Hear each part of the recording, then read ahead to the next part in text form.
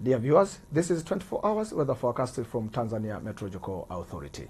Generally, our weather system indicates that the winds are expected to flow at 40 kilometers per hour over Lake Nyasa, and they expect to flow at 30 kilometers per hour over the entire coastal belt. And the state of the sea is expected to be moderate. And for tonight, the minimum temperatures is, as you can see over this map, where the lowest is expected to be 11 degrees Celsius over Njombe town.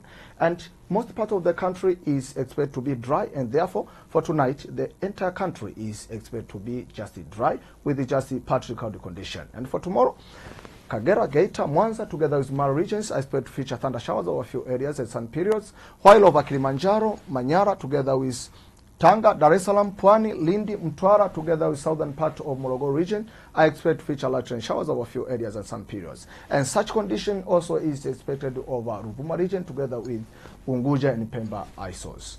And now, the rest part of the country, I expect to feature just a partly cloudy condition and dry in general. And now, let's see 4 days weather outlook over some towns and cities in our country.